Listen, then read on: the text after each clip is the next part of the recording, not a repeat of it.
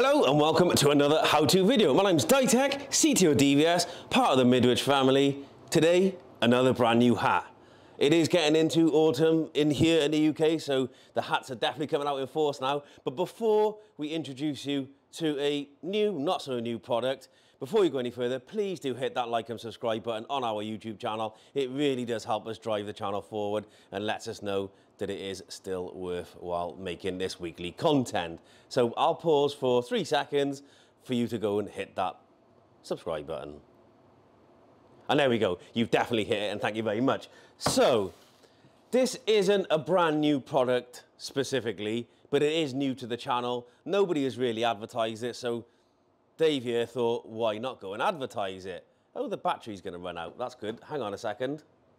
Okay, I've just charged the battery up. That was my fault. I actually did forget it. We have it plugged in, so the camera will be fine. A couple of things. If you are interested, it's a really cool hat. It's from there. It's a Welsh, traditional Welsh wool makers. One of the only ones left in Welsh history, to be honest. It's a very good hat maker. So yeah, go check it out. Okay, so brand new to the channel. Not much sort of out there on social media, so I thought, why not make a video? They've been around for about 6 months now. Should have done a video before this, to be honest, but here we go. Now, a lot of you are familiar with the Hik Intercom setup. There's a lot of it here. So the modular, you know, the 1 button, 2 button, 4 button, even the little KV6113, you know, face rec, access control units. This is a staple of our product range. What I would say is, if you've tried the HIKVISION Intercom range before, we have a full IP and a full 2-wire HD version of all this modular stuff. If you've tried it before and it didn't quite work out for you, give it another go. They've done a lot of improvements with firmware, ease of use, the wizard to allow you to configure it, and especially with the 2-wire HD version, so it's basically IP over 2-wire, it's set by deck switches. We've done a video on it before. It's so easy to deploy. You just simply turn the deck switches, so binary deck switches on the rear of each unit, indoor station, outdoor station, connect it up through the distributors, the power supplies, and it'll just work. It'll just talk itself. There's very little programming to do. So if you've used it before and you didn't have a great experience, definitely try it again. Which leads me on to this brand new unit. So we've got the traditional 10-inch Android. So this is a indoor station. This is the smart one. It's run on Android rather than Linux like these ones here. This allows you to install 2 Android apps on there. There is a new version of this coming out very shortly. More on that when it comes out, but I'm very excited how the indoor station with the Android is developing. So that's the 10-inch. We've got the 7-inch ones. So we've got 2 7-inch ones, and we've also got a 10-inch IP. So standard 10-inch IP and 2 10-inch, 7, so 10-inch, 2 7-inches. They're all IP. All of these are IP, except that's the Android version there. Now, they're fine. They're available in black, all black, white, and we do have a white version of this as well. But sometimes you don't need all of this in an apartment living, certainly. It may be you want a very simple unit. It wants to look elegant. You want it to be cost effective, but very usable for the end user, the client, and resident. This is where this unit comes in. So it is new, as I said. I'll do that so you can see the part number there. There we go. So it is the DS-KH6110-WE1. Now, we'll take it out of the box. It's very simple. Inside the box itself, we've got the screws, the fitting backplate, the instruction manual. So you do need that fitting backplate to mount it to the wall. We're actually just going to fit it up here. But this is a 4.3-inch screen. So it is a lot smaller, a lot more compact than the 7-inch and certainly the 10-inch. So if I put it side by side with a 7-inch, even if I just put it there, you can see, compared to a 7-inch unit, how compact that actually is. Now, you put it next to a 10-inch unit and it becomes considerably smaller. So it's a very, very small unit. So what we're going to do is fit it here, put it on the network, and we're just going to give you a very brief overview. It gives the same functionality effectively as these units here and a much more compact size. So yes, the screen is going to be smaller, so the camera might not be as visually pleasing from the intercom or any cameras externally that you link to it, but it's going to do the job. It is completely touchscreen. They don't have physical buttons on it. So on the back, there's a 12-volt power and a PoE network socket there. Click it in, very, very simple. On the front, trying to not get the reflection in there, you've got a call answer, call hang up, video feed, mute and not disturb button, and you've got these 4 buttons there, you can see along there. They're customizable, so you can actually assign your own custom actions to these 4 buttons here, which makes it a little bit different from this. These are complete touchscreens, but these have got the sort of software driven customizable buttons, and then of course you've got the door open. It's very flush, nothing stands out, as you can see there. So they are touch, and that's the door open if you want it. It's a very, very simple unit, but actually quite effective, especially if you're looking for a cost. They are cheaper than these units as well, so if you're looking for a cost saving, you don't need that unit. You want to make it ultra compact, especially in apartment living, next to the front door. You haven't got much space. This could be the ideal solution to you. Now, it is only available in this one color, so it's all black. It's like a gloss finish, effectively. But I think it definitely has a market for this, especially as other brands and IP intercoms offer different variations. This 4.3 inch could be the one for you. And like I said, if I put it there, you can see just by looking at it, the size saving and the cost saving that this would deliver to your project, to your customer. So I'm quite excited by it. I really am. I know that's quite odd to be excited about an indoor station, but I think it's got potential. So I'm going to stop the video. I'm going to fit this unit here. I'm going to simply power it with a PoE port. There's a PoE switch behind here. Plug it onto the same network. And then we're just going to literally program it really simply. And then we'll use the camera. So we'll program it via the laptop. It's probably the easiest. And then we're going to then transfer you back here, and we'll just show you interacting with it to show you it working effectively. So it's quite a simple video, quite a short overview, but give me a couple of minutes. I'm going to fit that to this back station here, back wall, sorry, and then we'll be back, so stay tuned. Okay, so if you remember, or if you don't remember and you want to know, all our latest IP intercoms support web browser functionality. So you can configure it through the software, through Hike Central, through IMS 4200, or if you've got the DS-KH6110-WE1 and it's the B version or above and it's on the latest firmware, it supports the web browser. So if you've got one of the original modular intercom master stations, the call station with the camera effectively, and it's the non-B version, that doesn't support the web browser, so you do have to do it through the software. They've been obsolete for 2 years now, so we're going to base it on the factor you're just going to simply web browse into the intercom. Now, this is an existing system, so we're not programming it from scratch. I've already done content on that. We're simply adding this new 4.3-inch indoor station to an existing system. So we're going to web browse into it, which we already are prepared for. And we're going to bring up the web browser. Web browser is very common to all of the Hikvision range. If you know one Hikvision product, generally you can navigate around it. It's very intuitive and it is very easy to use. Now, if I press the play button, this is the ultra-wide, almost 180-degree image from the call station itself, which would be situated on the, and there's me, situated on the outside of the front door or the apartment block, etc. So this is it here. So we're programming this one up, and it is, like I said, it is an existing system. If I go into device management, it already tells you, well, I did have one, it's gone offline. I've actually unplugged it because it makes it easier to make this content. But we are going to add that new 4.3-inch call station. So if I go to SADP, oh, it's already open, look. SADP is already open and it's down here, the inactive one. You can see it's there. So I can activate it. Oh, I've got two selected, that's why. So I can activate it through here, look. So I can use SADP, activate it. So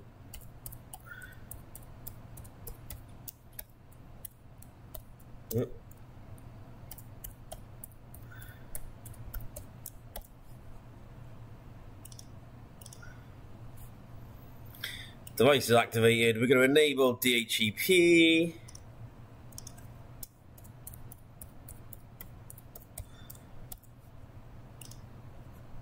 Done. Quick refresh. I just need to look for it in this list again. Shout if you see it, because my eyes are not the best. There we go. So that is the IP address .218 there. What we do need is the serial number of this unit, because the way it works is when you program it through this interface, you need the serial number. So it's 9 digits of this here. So it's 1, 2, 3, 4, 5, 6, 7, 8, 9. So it's that there is the 9-digit serial. It is on a sticker on the box. It's also on the back of the unit. You don't have to do it this way. Okay.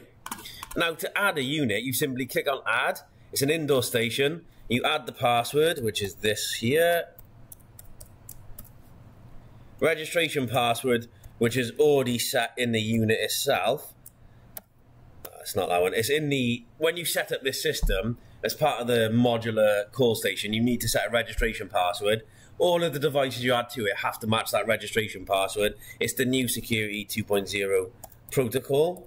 So I know what that is. It's that one there. Serial number is this. IP address is this here. So it's 10.4.218.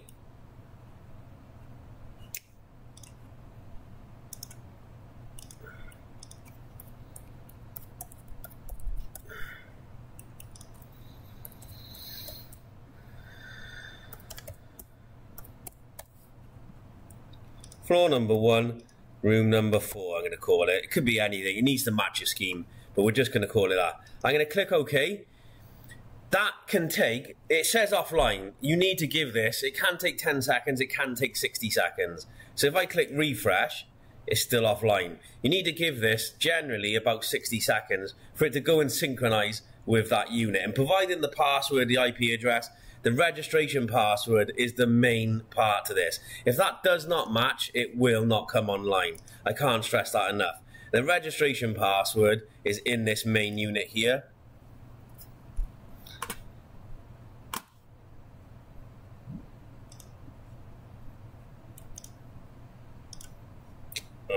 Password settings there, say there. The registration password is set there at the beginning, but obviously I've already set it. I do hope it's the right one. So again, it does take a minute or two to do it. So I'm going to pause the video and we'll give it 60 seconds more. Okay, so I went away and it's online. I deleted the offline one just to tidy it up for demonstration purposes. It looks messy when you've got stuff that's added and offline effectively. I can sort that out in the background. So added it the way I just did. It comes online. If you ever get problems with, after a couple of minutes, they don't come online, do two things. Reboot the call station, go to configuration, maintenance, do a reboot and see then if it comes online. Sometimes they just get stuck, especially if they haven't been rebooted for months and months and months. That may be the simple fix. But also check the firmware, because a lot of the new products, you need to make sure the firmware is up to date. So under system settings, put that into Google like this. I'll show you. So we've got that firmware there, .2613. If I go to here, paste it, go to here, look at the UK site. Okay, it's not the UK one, but there. And then there's the firmware there. So it is on the latest one. Make sure the firmware is always up to date, especially when you add in new products to it. It does tidy it up considerably and makes it more, yeah, basically always do the firmware. But reboot it. That might just be the simple fix. Sometimes they do get stuck. So anyway, it's online. I've deleted the offline one. Synchronization, I leave it on. It's on by default now. It synchronizes it. The latest firmware actually makes the synchronization between indoor stations and the information that you program within here a lot more, let's say, better. I can think of another word really. So under configuration, so we've added it. So under device management, we've added it as room 1.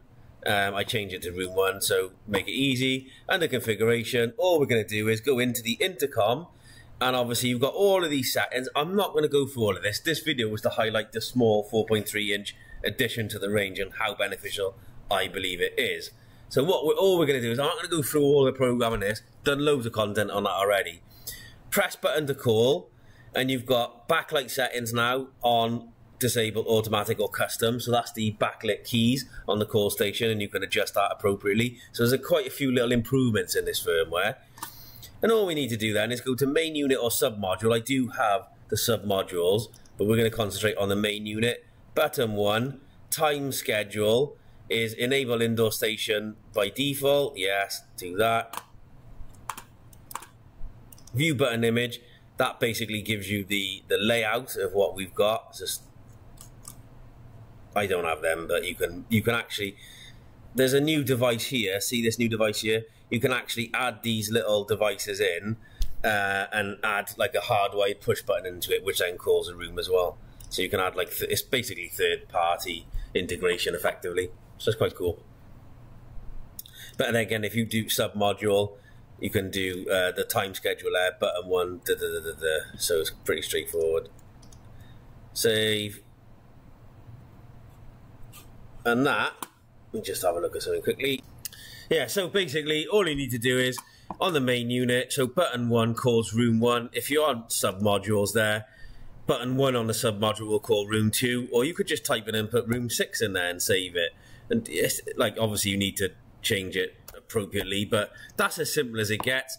A couple of things we've added in there is if you look at the session, not session, password settings, you can actually add a password now. So let's just say 1, 2, 3, 4, 5, 6, and you can choose if it operates lock 1 or lock 2. So obviously on the back of the call station, there's two lock outputs. One could be a pedestrian gate, one could be a vehicle gate. You might only want to give a password to somebody like the cleaner that can only get through the pedestrian gate, and it doesn't open the vehicle access gate. That's how we do it. We've added that functionality, and it's been a while, really hammered that, and we've got that in the last couple of firmware. So that's another good addition to highlight as well. Other than that, a lot of it is very, very simple. Nothing has really changed. We've now added in the smart section, we've actually got a fingerprint module. So because the modular intercom, you can put all these different modules in there, we actually do new release to have a fingerprint module, which can be slotted in, and that's how you program the false acceptance rate through there. So if you do want to use fingerprint for your intercom as an access control door entry, you can also do that now. So very, very straightforward. If I put it onto live view, if I press the live view button, you can see all I need to do is press the button now, and you should hear it ring. So press the button 1.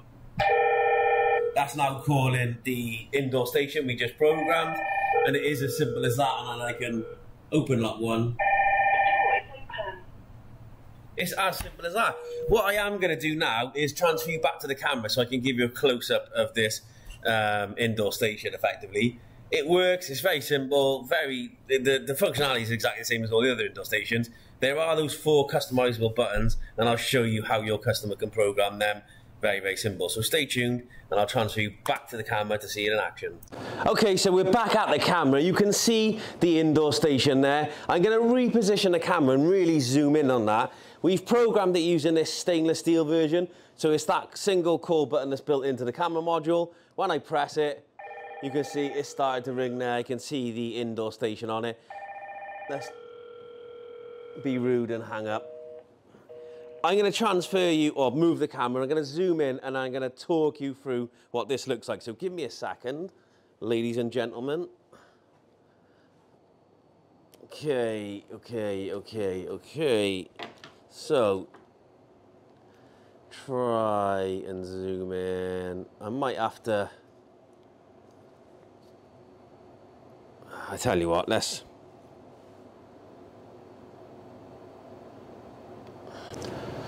Okay, so I've zoomed you right into there. You don't need to see me for this part. So as you can see, it's just, the interface is exactly the same as all of the other interfaces. Look, exactly the same, no problem. So what we'll do now is, if I call, wake it up, if I call it, so time and date, room numbers, all there, plus these touchscreens. So I can call another room number, I can read my messages, if there is any. I can do live view of the door station. And you can see there, if I put it there, it's absolutely fine. You can see who's calling. The screen is smaller, granted. It takes up a lot less space. It is neater and compacter. perfectly fine for doing a video intercom system. Okay, so, and I can open the door. I don't even have to do it. I can open the door there. The door is open. Or lock output 2, which could be the vehicle gate, The door is open. etc. Then I can hang up. Go back.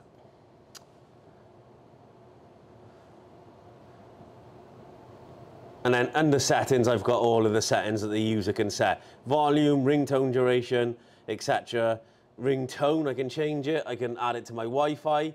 So if I add this to my Wi-Fi, add it to the Wi-Fi, I can then call the Hik-Connect app. So it has the same functionality still. So simply add it to my Hik-Connect app, which would work no problem, as all the other indoor stations.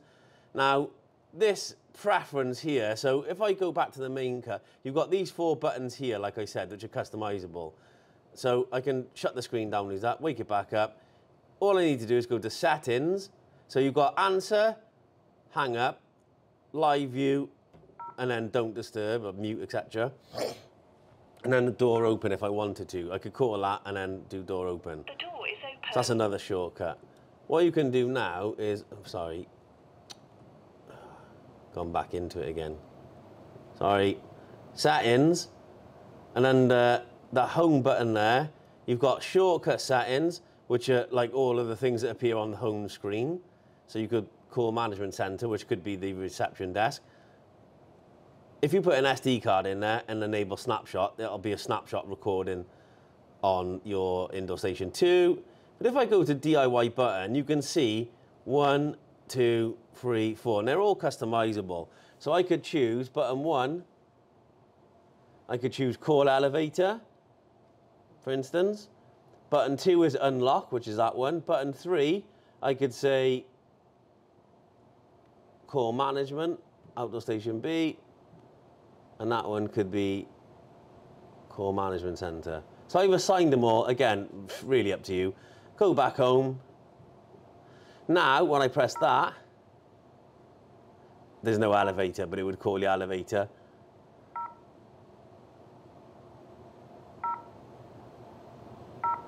So that's calling the outdoor station. Go back, and then I can, and that would call the management center. So some of these have to be enabled. No elevator. That one will call the outdoor station, and I can view it and then unlock the door if I want. The door is open. Somebody could be on the phone delivering Uber Eats or something, or other fast food things are available. Or I could call the center by pressing that one, but you have to come out of it to then use the next shortcut. But there is no management concierge desk area. That is as simple as this system gets. So it's a very neat, as you can see, very, very neat solution compared to the size of the other ones. Full functionality, still has the Hik-Connect linkage option, all of the functionality in a smaller screen, more compact, more cost effective. I quite like that customizable feature. I hope you do too. In stock at DVS, contact your DVS sales rep for more information. Other than that, see you next week for another how-to video.